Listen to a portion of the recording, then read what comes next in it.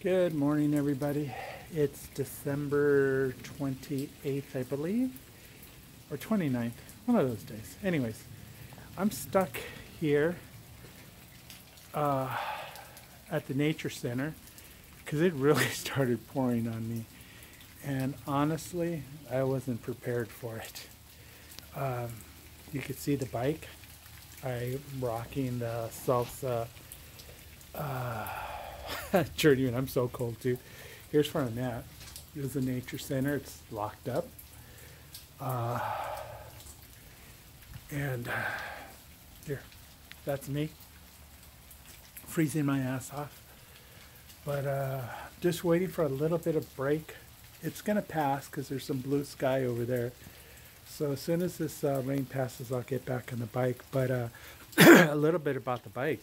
Man, this thing tracks really well in wet weather. The tires are so fat; they're 2.1s, 650B.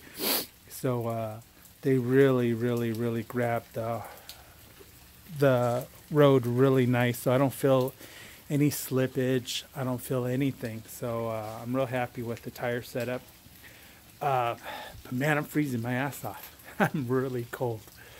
So I have two choices: ride back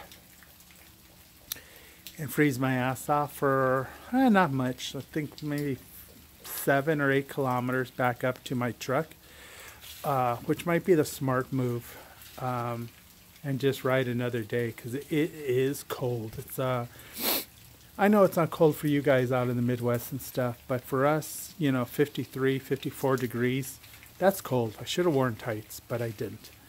Um, that's it, man. My hands are so cold, I don't know what to do. Okay, guys, I'll talk to you all soon.